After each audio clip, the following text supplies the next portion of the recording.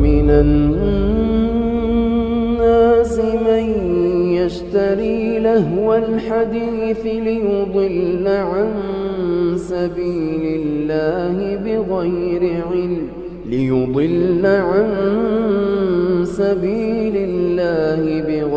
علم ويتخذها هزوا أولئك لهم عذاب مهين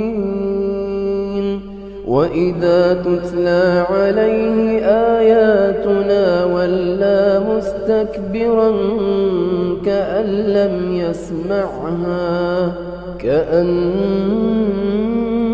في أذنيه وقرا فبشره بعذاب أليم.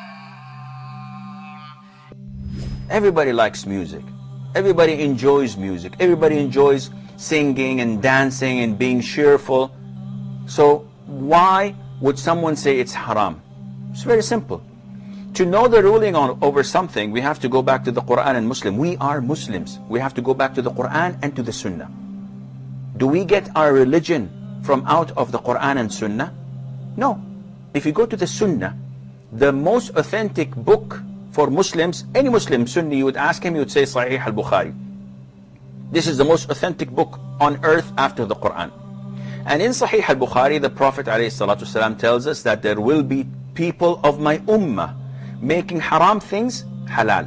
And they would make adultery, fornication. They would make silk. They would make consuming intoxicants, khamr, and music instruments halal.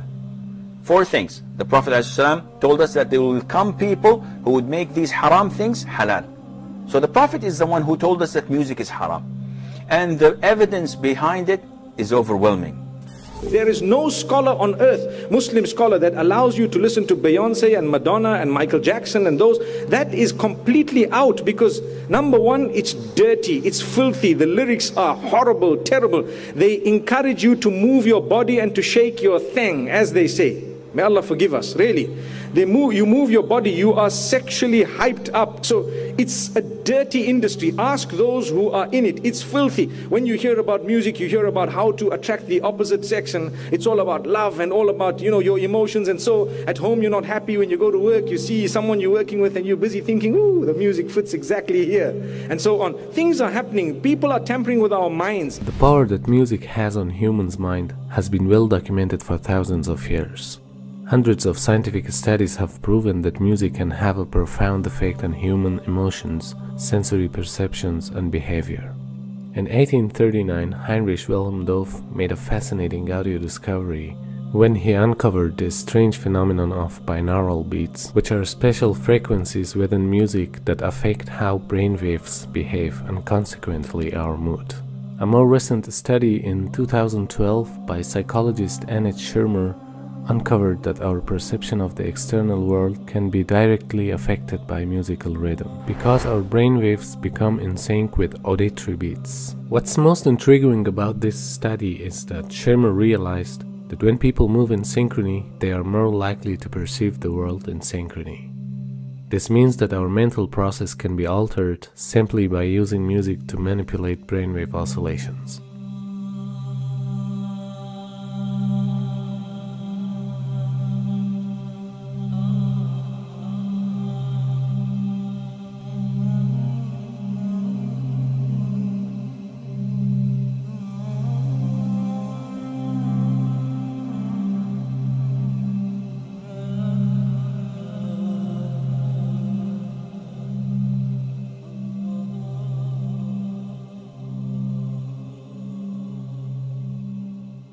Music touches the limbic system, or the emotional system of our brain, which actually, though slower than other parts, can overwhelm all of the other parts. Think about how we lose our mind when we fall in love. And we literally do, because of the power of the emotion. That being said, the music system has been very unresponsive even to industry-applied ratings. All that they had been willing to do was to put parental advisory on the outside of CDs. They would not print lyrics in a visible place. This is complicated by the fact that the Federal Communication Commission has strict limits on what can be broadcast over the air. And historically, the way popular music has been sold is through airplay. We can't expect a system to be put together that will perfectly protect us. We need to protect ourselves. We need to be aware that these media change us and affect us. And we need to actively understand what they're doing, how they're doing, and make choices of whether we want that to be done to us. I think nowadays music is probably one of the easiest means to lose your moral sense. Music is audio pornography today. That's what it is. It's explicit, it's shameless, it's vulgar, it takes your sense of humanity away from you, it makes you look at women as objects, worse than animals. Just as, and these people are talking about women like they're talking about, an animal, really. And when you constantly, listen to garbage like that, then you get deviated. And you don't find pleasure except in disobedience to Allah, and that's the sign of a sick heart. Oh yes, and music is a whole another area that employs these techniques. Popular music, all popular culture, movies, TV, music, they carry messages, and it's not just entertainment. Entertainment is not value-free. It has ideological content. It presents a worldview that influences the people who are watching or listening. So we've got this disconnect, thinking that entertainment is harmless when it's the most important delivery system of propaganda, because it influences people without their conscious awareness, and that's the ultimate in controlling people in society, is to do it without them being aware of it. Now, you can't even listen to the lyrics because they're so disgusting, right? They are so filthy. And Fakhruddin al-Razi, in his commentary, says about the verse in the Quran where shaitan, that you will try to seduce them with your voice, he says by giving them foul lyrics that their children will memorize and repeat. That's in Mafatih al-Ghayb. That was in the 13th century. So what are we doing now? This is the khutuwat of shaitan. He's taken people by degrees. 2.5 hours per day for teenagers in the United States listening to music. 2.5 hours per day. 1 in 3 popular songs now contain explicit references. The number of times an adolescent is exposed to explicit substance references, 35 per hour. They're listening to 2.5 hours a day, 35 per hour, 84 per day, 591 per week, being told about alcohol and drugs in these lyrics. These are the khutuwat of shaitan. 30,700 a year. References to drug or alcohol in songs. Pop, 9%. Rock, 14%. Hip-hop, R&B hip-hop, 20%. Country, 36%. Rap, 77%. And we've got all these kids listening to rap. This is what they worship, these Satanists. Baphomet. If you notice, he's androgynous. So it's a male-female mixture. Also making these signs. You see the signs he's making using this sign because 11 is the devil's number. Because 11 is 1 beside 1. In their numerology, they use 11 a lot. And they like multiples of 11. 11, 22, 33, 66. They like these multiples. In their magic, they know the secrets of numbers. And so they use numbers. The Prophet ﷺ, when they used magic on him, they blew on 11 knots. 11 uqda. And this is why the Mu'awwidhatayn has 11 ayahs, because it protects against their magic. So this is real stuff, people. I'm not making this up. This is real stuff. You can see Madonna imitating here Baphomet, right? Because she's one of them, and she's a numerologist. She is a numerologist. She practices numerology. Lady Gaga's got tens of millions of followers. So the devil has plenty of followers on Twitter. Now this man over here, LaVey, started the Church of Satan. He wrote a satanic Bible, And he explained that that symbol that they're all doing, that symbol, he said, was a curse symbol of devils. That's the way they put curses on people. And you've got people at rock concerts, they're all doing it, thinking it's cool. Marilyn Manson was a follower of Anton LaVey. He has tens of thousands of people go to his rock concerts. He has them openly denounce God. Openly. He says, I want you all to reject God tonight. And they all do it. So this is real stuff, people. He's very committed to this. He's a minister in the Church of Satan. And they use music. Because music is fitna. It's enticing. It sucks you in. You like it. It's enjoyable. Now, here's Miley with her little horn hair. Right? What is this? She had millions of followers of little kids in America, and this is what she turned into. And if you look, you see, where did she get that? Kali, a demon from the Hindu tradition of destruction, because this is a destroyer of the innocence of youth. She has literally, she's possessed by Kali. And she couldn't stop putting her tongue out. She was even asked, why do you do that? She said, I feel compelled to do it. Because this is who's really moving things around. Kali, a demon. If you notice, they use also backwards. It's haram to recite the Quran backwards. This is well known because in magic, they recite things backwards. Aleister Crowley taught them to learn how to talk backwards. John Lennon actually knew how to speak backwards. There's recordings of him speaking backwards. And they do backmasking on their albums where they actually play things in reverse. Led Zeppelin, followers of Aleister Crowley, did this on one of their albums. So you're getting literally magical messages. I think that we all, as artists, because we're highly sensitive people, and this machine around us, this so-called music industry, is such a demonic thing. It sacrifices people's lives and their essences. The number one problem in Hollywood was and is and always will be pedophilia. That's the biggest problem for children in this industry. The casting couch even applies to children. Oh yeah.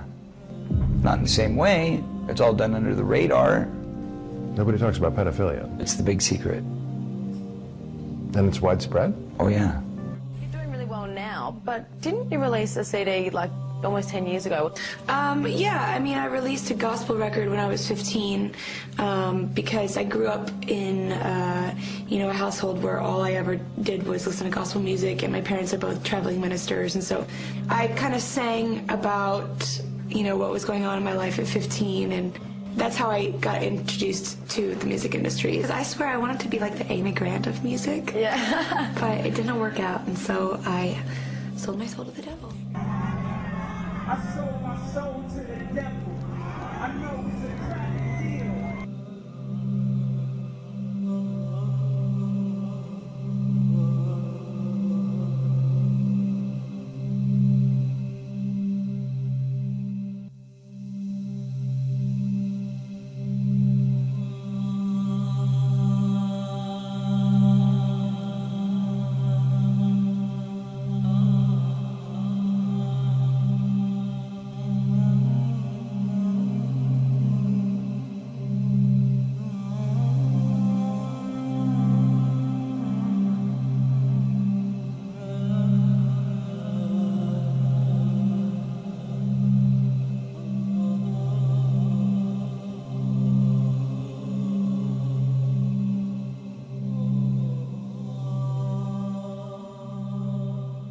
Yeah, I believe in the Illuminati. There is a certain level that you get at that you can't go no further unless you're aware of certain things. And I'll leave it at that. You know what I'm saying? There's a certain level that you get to, that there's a door that you have to walk through. And it's on you to walk through that door. And once you walk through that door, it's no problem. If your ultimate goal is to be famous, then you're gonna do a lot to get there, like sign your name in blood in a contract with the devil. Like you're gonna end up on a one-way street and it's going nowhere. Like that's just the truth. I've seen so many people like forsake their moral code and their value systems just for a little bit of fame, and it's not worth it at the end of the day. It's really not worth it. I swear to Lucifer. I swear to Lucifer.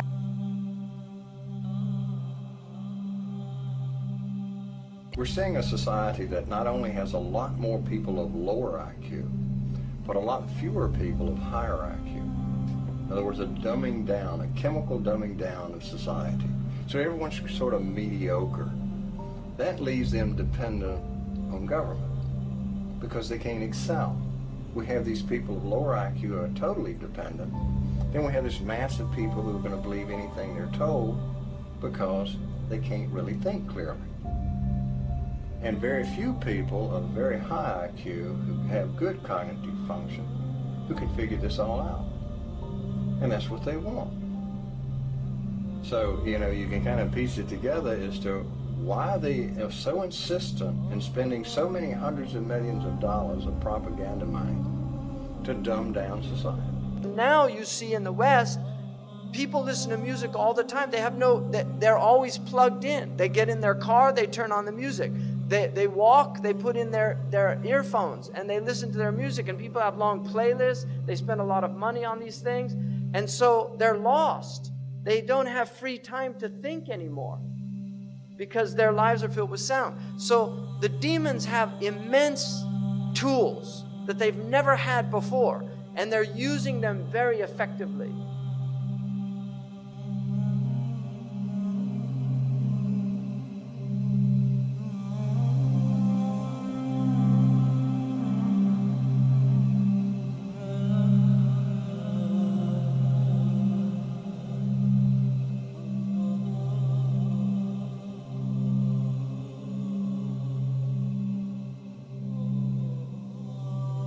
يعزف على رؤوسهم بالمعازف. Musical instruments will be on their heads. How did he know about that? That's what it says. I didn't make that up. It says they'll have ma'azif على رؤوسهم ma'azif. On their heads are musical instruments. Who would have known what that meant at the time of our Prophet ﷺ? But now we see it, all these people everywhere. Your mind is filled with their thoughts. You're not even yourself anymore. You're listening to Rihanna or Madonna or Haifa Wahbi or whoever the latest fashionable singer is. أعوذ بالله من الشيطان الرجيم. اللهم بلغ. اللهم بلغ. اللهم بلغ.